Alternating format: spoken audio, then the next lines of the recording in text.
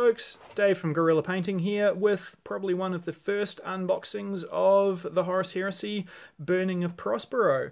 Now as we get started into this video, I'll just let you know if you hear a bit of a bubbling noise coming in the background, that is from my home brew. I've got a stout happily fermenting away, but that does mean that there will be a little bit of noise interference in the background. But that's enough about that. Let's take a look at this latest product from Games Workshop.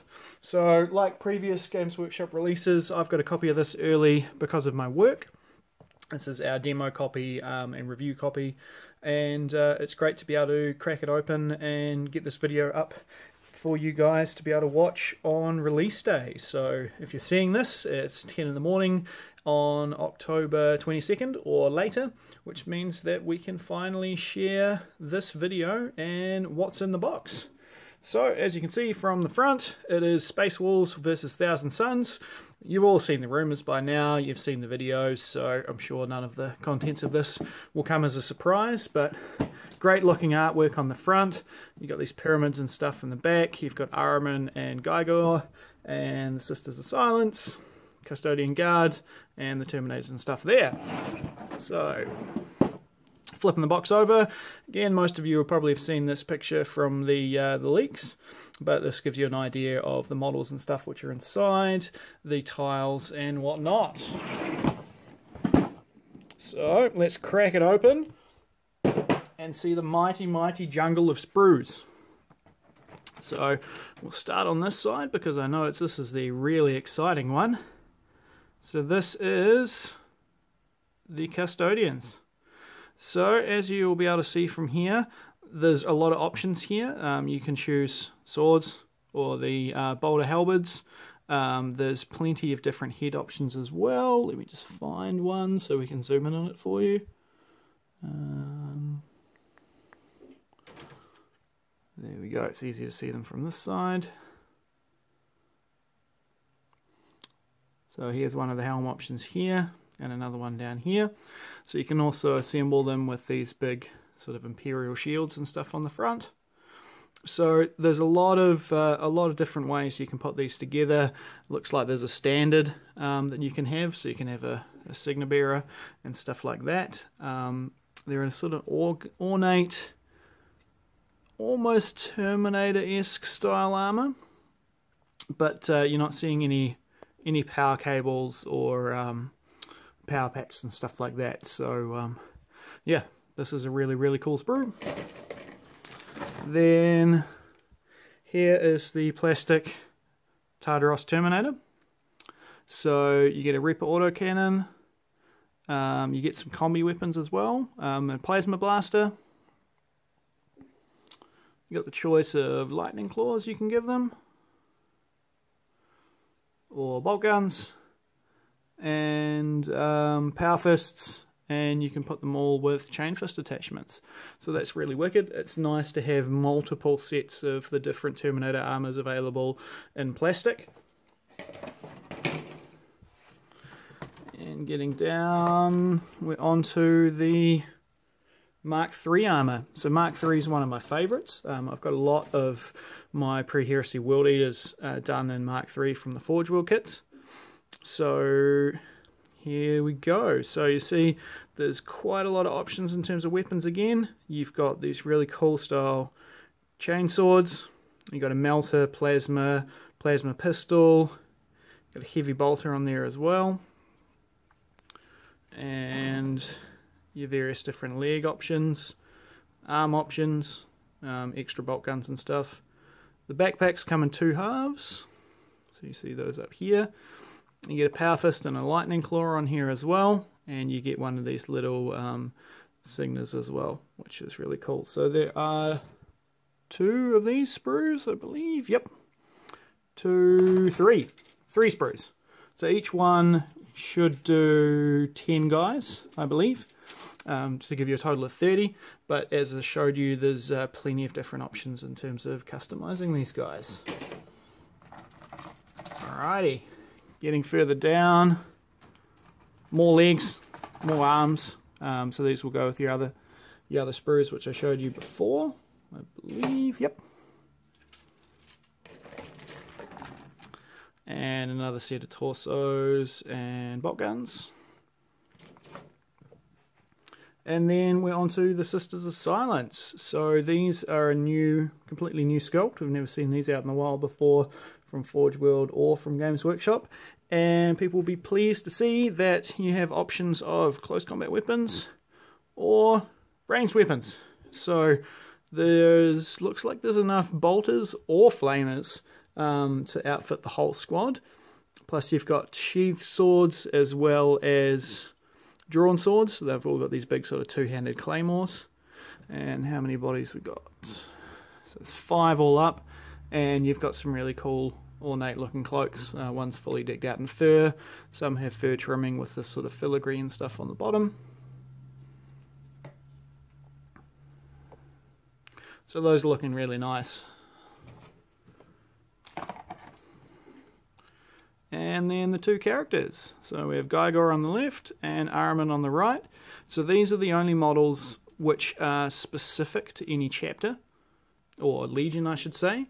And these ones are the only single pose ones. Everything else in the box, all these sprues here, are fully modular and you can do them in a number of different ways. Now that we're through Sprue Jungle, it's time to look at the rest of the box. So we've got a nice big bag of bases. Hopefully they're all in there this time. I know they had some packing issues with the first wave of Warhammer Quest Silver Tower down here in New Zealand, but hopefully that's been resolved this time. So now we've got the Burning and Prospero cards. So I'll just carefully get us into here.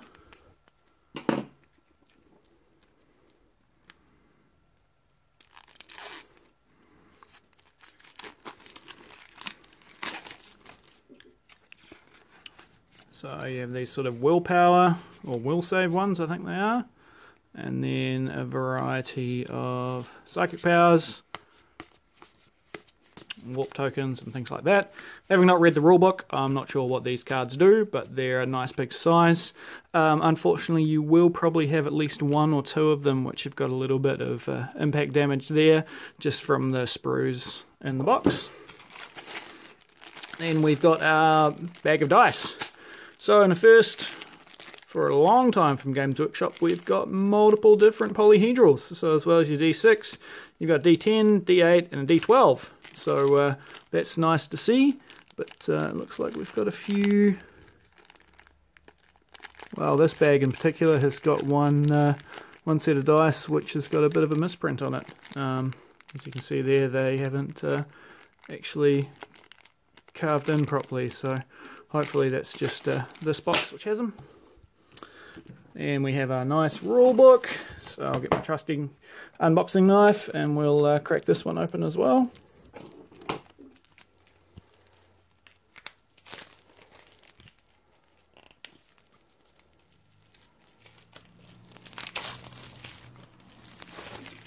Alright, so we unleash the new rulebook smell. So it's actually a few books in this one. So we've got the profile sheets. So you see here they're using the different weapon options there in terms of dice wise. So that's pretty cool to see. Who knows, maybe it will make its way through to whatever the next edition of 40k, whenever that happens. And then the rules, which has got Ahriman and the Legions at War with Gygor. So gives you an idea of what your models are going to look like once you've built them up. General principles of the game, psychic phase, yada yada. And then some scenarios. So we'll flick through to the end. There are 6 scenarios in total. So I was expecting a little bit more than that in here, but still cool nonetheless. Now, here is a little bit of background information on the Thousand Suns, the Space Wolves, and it gives you sort of an introduction to the big wide world of the Horus Heresy outside of the box game. It's pretty nice. This is a very big instruction manual. So you can see there's a breakdown of all the models. should be all relatively straightforward to put together, but as I said, there are a lot of modular options on these ones, but that's really cool to see. And then we have got the tiles.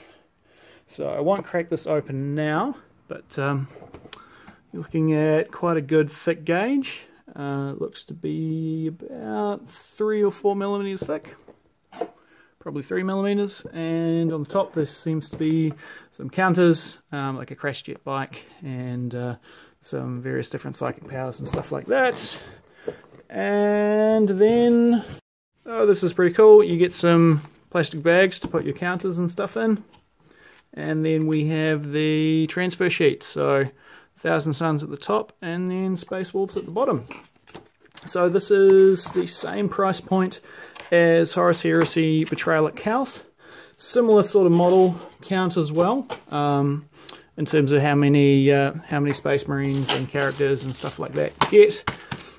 Obviously, you're getting a little bit more variety in the way of dice, so that's going to be quite useful for wargamers who are used to D6 games and who don't do sort of role-playing on the side like I do. And you get a whole lot of miniatures, and these are all brand new sprues. They haven't been seen or haven't been available outside of this box set before, which is really cool. It's got one of the most popular armor sets there in the Mark III. You get a huge amount of weapons options and stuff for all of them.